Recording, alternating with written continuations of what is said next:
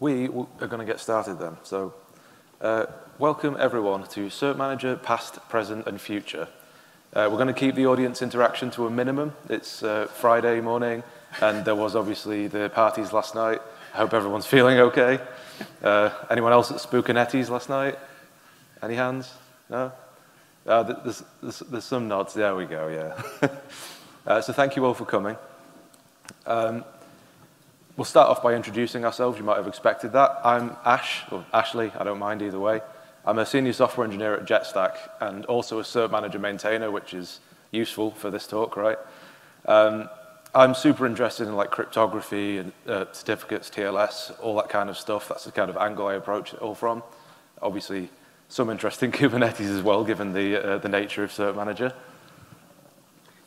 And I'm Jake. I'm a platform engineer at G Research. We're kind of a London-based financial research company.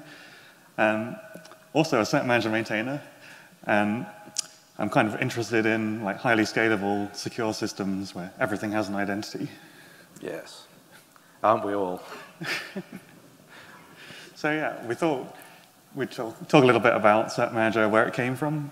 So in May 2016, there was a project called Kubernetes, which is open sourced by Jetstack, my old employer.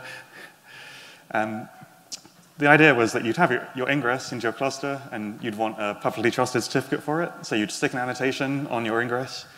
Kubernetes would contact Let's Encrypt, and only Let's Encrypt. It would solve the HTTP 01 challenge, and it would give you a publicly trusted certificate. And this was a really popular kind of thing to deploy on Kubernetes because the workflow was so easy. We liked this, we thought it was a good idea. Tried to make it a little bit more cloud native. So started to create some custom resource definitions that would hold the state of your certificates, your certificate requests, and your challenges. So you could store all your state in the Kubernetes API. So people started using this over the next 2 years, so we thought, well, we better make our CRD API stable because we have a lot of production users now. We're not going to break it. So anyone here a production user of cert-manager? Yes, that's what we like to see. It's got 15 million pulls a day when I last looked, so there's a lot of production users. So yeah, can't break them. And even if you don't know if you're using it, you might be because it's included by default in a few cloud distributions. It's like the VMware people reached out to us a while back showing how it was embedded in Tanzu. I've actually spoken to a few people this week who told me for the first time that they were using it as part of the distribution. I was like, oh, neat, cool. So yeah, we ended up with our V1 CRD API in September 2020. We promise we'll never break this API. We've done well so far. We'll do our best. So fast forward to February this year. We kicked off the incubation process. And we got officially announced just last week that we've joined the CNCF incubator. Yay. Thank you. Got to give some shout out. So thanks a lot to Ricardo Rocha from the Technical Oversight Committee for sponsoring us. And thanks to Ash and my old colleague Joachim for like kicking off the process and like everyone for seeing it through. There was a whole bunch of work there, and thank you for the shout out, Jake. But there's so many other people we could thank as well. It was a really great process, and I think there is a possibility that in the crowd today there are people from the TOC who sort of gave us a thumbs up for incubation. Thank you specifically, obviously, or if anyone watches this back. And also just thank you to everyone that's here because this is so cliche, right? This is what everyone says, but like the community is everything, and we genuinely love talking to people about this stuff. And it's people contributing and raising issues, pull requests, just getting involved that really drives everything forwards. That's why we are where we are. And yeah, just a huge thank you for all of that. It's a great train to be on, and we hope it continues. Cool. So that was the history lesson, and we'll just talk briefly about what cert-manager is, although maybe people know already. So we're basically a cloud-native operator for certificates. We've got our CRDs and cert-manager, which operates over them. Probably one of the first things that you'd install on a production cluster if you're a cluster administrator. We basically just want to make managing TLS in your cluster simple and easy. Like, our workflow is really simple. The final certificates are available in Kubernetes secrets, and originally they were just in PEM, but apparently real users need like PKCS12 and Java key stores, so we make all of the formats available, and you can just mount them in your pod and consume them. And you don't need to learn ASN1 or to manually make your certificate request and email it to your certificate authority like before. And yeah, certificates are just renewed in good time, which means that fairly often, even now, you see big companies go down, and it turns out, oh, one of their key certificates buried somewhere in their infrastructure has expired, and it's really embarrassing for everyone. If you're using cert-manager, that should never happen. We promise. Asterisk. We promise asterisk. And yeah, it's all of the components are modular, so we have a lot of integrations, but I think we'll talk a little bit about those in the forthcoming slides. Yeah, we have this, through the number of our GitHub stars on here, every time we write slides, this seems to have to be updated. We'd love to get to 10,000, so maybe this is a mini call to action. Like, if you could star the repo after this, like, we'll get there. So yeah, I'm going to do a really quick overview of sort of the general gist of how cert-manager works. We're not going to dive into code or anything, because who wants to do that, right? Generally, we have a few CRDs which model the core sort of ideas of issuing a certificate. So at the top there, we have issuers, and that's how you describe how to get a certificate, from what service or from where or whatever. And things like authentication for that service or whatever it may be. We've got some examples of different issuers there. Let's Encrypt is a big one, the big one. I'll talk about that in a sec. HashiCorp Vault is also very popular. A lot of people managing all of their most secure secrets in there. Venafi TPP is another option that you see a lot of, especially enterprises using. But there's more, as Jake alluded to. There's external issuers as well. There's all kinds of things. I actually had a guy came up to me yesterday and asked about a issuer that I'd never personally heard of, but we were able to find a cert-manager issuer that someone had written for it. So it's always cool to see that. In the middle, there's cert-manager, right? Cert-manager will talk to whatever issue you ask and try and get the certificate that you request, and you specify that certificate in a different CRD. It's really pretty simple from this high-level overview. The end goal, ideally, if everything went well, which usually it seems to go well, is that you end up with your certificate inside a Kubernetes secret, and you can use it however you want to use it. That might be identifying a service, like a website or something, web PKI. That might be identifying a client for MTLS or something like that, but once the certificate's there, you can use it, and you can hopefully rely on it being renewed. If you don't care about this overview, we kept the very simple, just annotate your ingress and you get a certificate workflow, which we think that 90% of people are using. Yeah, it's very popular.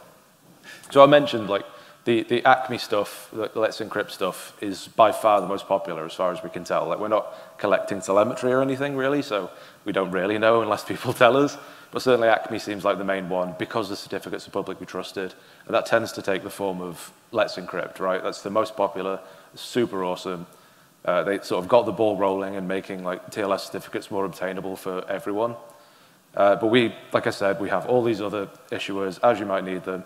It's automated. We really want to drive that point home, and it's extensible, which we also want to drive home, right? We don't want to leave anyone out in the dark. That's kind of the power of an open source project, is that we can just define those APIs and people can go and run with them. There's at least one person I spoke to this week who's running their entirely private PKI, and they've written an external issuer just for their private internal organization PKI, and that's totally valid too, right?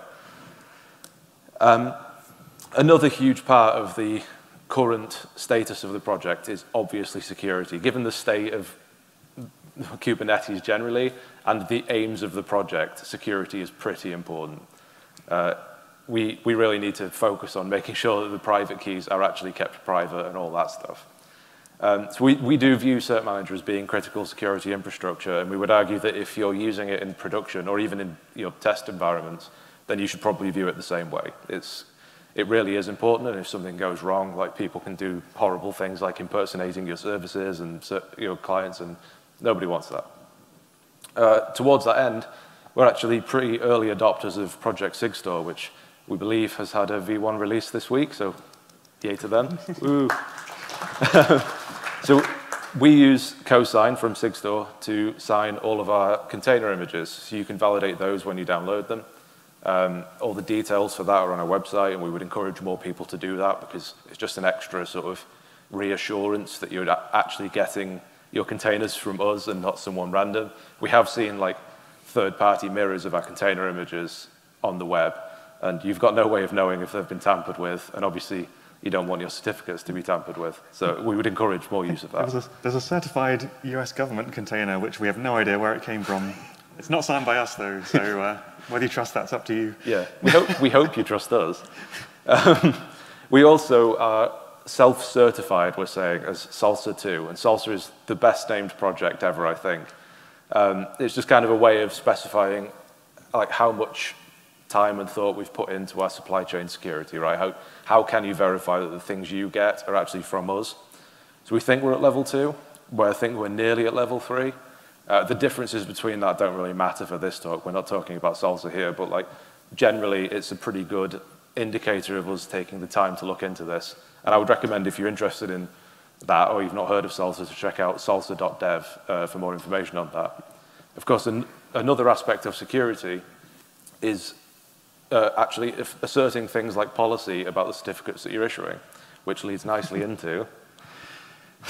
Yeah, so obviously we've got a lot of production users, and I'm just going to briefly say that cert-manager is not just the cert-manager kind of certificate renewal operator, it's an entire project, and we think anything that interacts with TLS workflows in the cloud-native space can live under the cert-manager GitHub org. So one of the things that we've put there is policy engine. So in cert-manager, if you just deploy it, it will approve anything in your cluster, which is probably not what you want, because if you happen to have a cluster issuer that could sign your like production web services, anyone could just make a certificate in their namespace, reference it, and then cert-manager would just sign it, and someone's now taken your secure infrastructure and ruined it by getting a valid certificate. So yeah, we have a policy engine, which you can, it's fairly simple. It matches on DNS names or common names. Says, is this person allowed to issue this certificate? And the requester information is embedded into the certificate request. So you say, only this service account in this namespace is allowed to sign our production certs.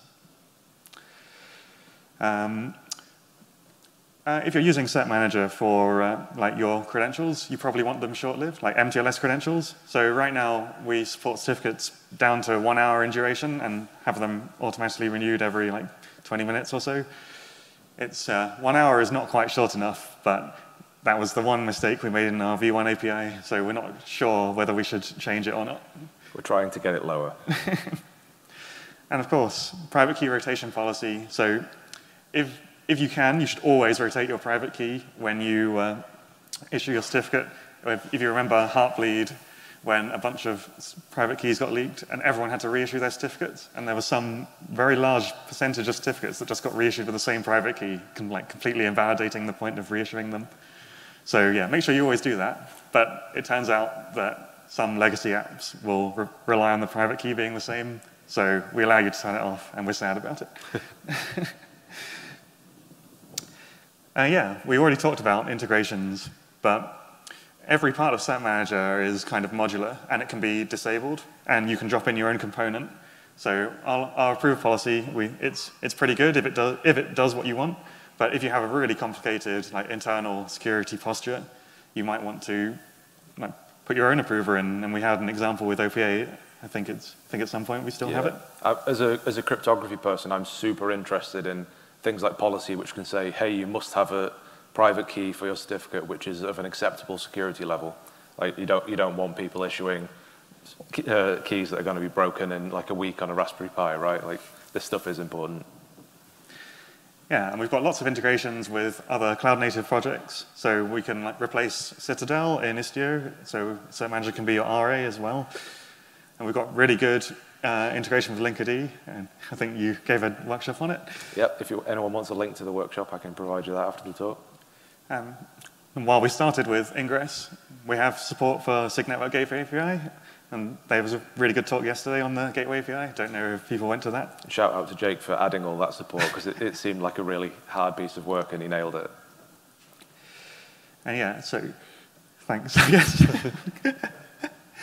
And yeah, we have rich Prometheus metrics, which is really important for observability. Like, if you have hundreds of thousands of certificates in your cluster, like, you're not going to be manually checking them. Right? Cert-manager will tell you when a certificate's due for renewal, and you could maybe alert on the certificate going past that without being renewed, because then something's gone wrong. That's kind of the asterisk earlier when we said we kind of promise that your certs will get renewed and you won't go down because of it. Like, you have to check the logs for it as well. Well, it could be someone else's fault. Like, the issuer could, like, if it was a paid-for issuer, you could have run out of money. Yeah, that's true. Oh yeah, we also have 2 CSI drivers. So kind of a sticky point sometimes with enterprises is they don't want secrets stored in the Kubernetes API. So a TLS key pair has a private key in. So we have a regular CSI driver, which will expose the certificate to your pod, but the private key will only ever be in memory. But we also have a CSI driver that implements the SPIFFE X509 standard. I think there was a talk on that yesterday as well. This is the thing about coming last. You can reference all of the previous events. And maybe at the next KubeCon, we'll be able to talk about more of these things. Like, we have a lot of integrations, as we just said, and we really, really want to keep on doing this because it's such a great way of showcasing what we can do and what other projects can do. I don't think it's crazy to say that a lot of projects have a need for some sort of certificate management, right? Like, it comes into a lot of things. Just because TLS comes into a lot of things, ideally it's used everywhere nowadays. So if you have an idea, if your project maybe could integrate with cert-manager, we could have a blog post or a workshop or a talk in Amsterdam maybe about it. We'd love to talk to you about it and maybe work together. Who knows? So yeah, please do drop by and chat to us, especially at our booth, which we'll talk about a bit later, if you've got any ideas on that, because we'd love to talk to you. Cool. So that was the present, and now we can move on to the future. So we keep talking about our integrations, but the CNCF landscape is growing every year. There's lots of meme templates about it. So we want to integrate with any CNCF project that talks about TLS certificate management, especially like other service meshes. Like, there's a couple of posts about Cilium, which we're excited about.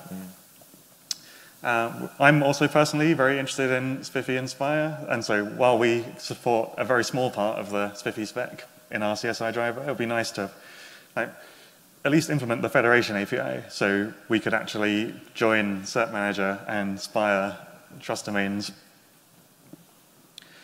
A lot of work recently has been going on the developer experience. Like, there's a small number of core contributors, but we all have other jobs. So we need to make it as easy as possible for the community to get involved in the project.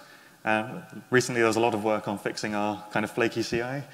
So now, if you make a PR and the tests fail, it's because you didn't test it, not because our test infrastructure is terrible. At least in theory. We also, we participate in Google Summer of Code every year, and recently Google Season of Docs. So we're really trying to bring new contributors up and get them up to speed with Cloud Native. And yeah, there's like lots of things in our roadmap. Here's just through some examples in the slides. If any of them jump out to you, please reach out on Slack or anywhere. Further on to that, we are pretty convinced that roadmaps are like crucially important for an open source project, because for people to rely on that project, they need to know what's coming in the future. The way we're achieving that is to have a roadmap available in the main cert-manager repo. That's cert-manager/cert-manager. We can't promise any timelines or anything, because as Jake said, we have other jobs, and you know, there's only so much time in the world for adding all these features. But we do have a sort of aspirational list of the kinds of things we'd like to work on. If there's something there that would be really useful for you, +1 sort of would be appreciated. Like, talk to us about it. If you think there's something missing on that roadmap that we should add, like, we're happy to chat. I'm saying that a lot, but we are really genuinely happy to chat. Another thing in the future, this is kind of becoming my baby, and I'm sort of super enthusiastic about it. And this top line, I've said it so many times already at this conference, but like getting a certificate is only half the problem. I think I'm going to get that tattooed across my chest. So what I mean by that is it's all well and good if you've got the certificate that identifies your website, right? That's great. Like if you use Acme, clients will trust it automatically because it's a publicly trusted cert. They probably already have a bundle of certificates on their machine, which will allow them to validate that cert. That's great. But the other half of the problem is generally how do clients know how to trust certificates? And I think it's an area that as an industry we're not looking at enough. As I say that, there is upstream work on this kind of stuff, so like clearly people are looking at it, but I think we really should be looking at it more. Without trust, like none of TLS works, and like, getting the certificate doesn't really like do much good if you don't know how to trust it. Yeah, and by default, in WebPKI, you trust pretty much every CA in the world, which you don't know if any of them have been compromised, or maybe you don't actually trust, say, a certificate from a country you're at war with. Yeah, there's all kinds of spooky things going on here. This isn't a Halloween-themed talk, but like there is some scary stuff going on, and we'd like to help solve the problem if we can, right? I mentioned the upstream work, but like we have, as a non-core project, we can kind of move fast and like discover things, learn things, hopefully work with people on this. If you are interested in a bit of a Halloween scare, I did a talk a few weeks ago where I sort of go into cert-manager, which is what we hope will be our solution to this problem, and sort of the kind of things that we think about and how you might want to consider what could go wrong in your cluster. So yeah, please feel free to scan that QR code. The slides will be available. They've been uploaded. Thank you, Jake, for remembering that, because I would have forgotten. So yeah, you can get that there as well. But if you fancy a fright, there you go.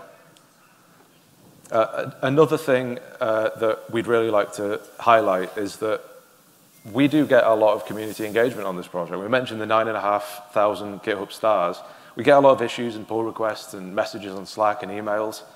That's great. We're not saying we don't want that, right? The community engagement is fantastic. But there's a lot of work to do, and as we said, we have jobs, right? We'd love to get more maintainers. I'm sure this is standard for a lot of projects. But if you think, hey, certificates are interesting, maybe I'd like to get involved in some way. Like, that doesn't have to be code. It could be docs. It could be sort of community stewardship. That's a tricky thing to say on a Friday. Then yeah, please do get in touch. Again, like, you don't need to have any experience in doing this already. There's no gateway to entry that you need to clear here. Like, we can help you out, and we want to talk to you about it. So please do reach out. I've said that so many times. One great way of reaching out is to visit our booth. Obviously, it's Friday morning, so people might be going home. But we're going to be there all day today. I'll be there all afternoon, or most of the afternoon. I'll try and find some time to eat something. But yeah, please do drop by the booth. Like, we'd love to talk about anything. Like, some people just come by and say that they like cert-manager, and that does wonders for my ego, so please do that as well. Maybe more of a draw than inflating my ego further is to get your own souvenir certificate. This is a super cool thing. It's so exciting. We print out an actual X509 certificate on a little piece of card. We do a little wax stamp with the cert-manager logo. It's so much fun. Like, we've done tons of them. Please come and get your own. Like, it's so much fun. And you can use it to cryptographically verify that you are actually here at KubeCon. Yeah. No one will trust you otherwise. It really is so much fun. And also so much fun is this line, which I'm so pleased with myself for. We'd love to have a TLS handshake with you in person, or an elbow bump if you'd prefer. So yeah, please do come along. We'll still be there until the end of today.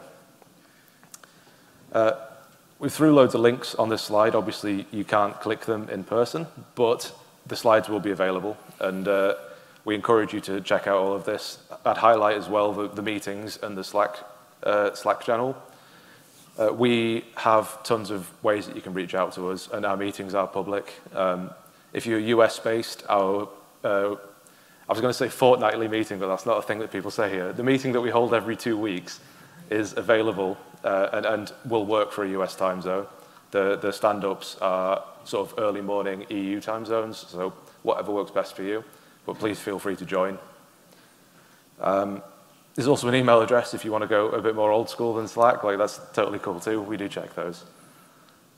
So yeah, we'd like to thank you all for turning out today. Like, we recognize, as we started, as we said at the beginning, there was obviously the parties last night. I had a very intense game of big chess with someone in the tent outside. Kubernetes happened. Thank you for turning out. It's been great to have you all here. There's a feedback link here in this QR code. We'd love to take any questions that people might have. And if you don't get time for a question or you'd rather ask in person, again, I'd direct you to the booth or Slack or any of the methods I've just talked about for like 5 minutes. So yeah. Thank you all so much. Thanks so much.